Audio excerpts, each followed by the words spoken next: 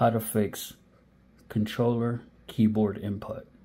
First, you're going to pull up the sidebar, go down to where you end the task as a shortcut, go over to the Steam application and end Steam in the background. The reason you're getting this error where when you press the left thumbstick it pulls up a keyboard, it's because your application, let's say it's Epic Games or emulation, already has controller inputs.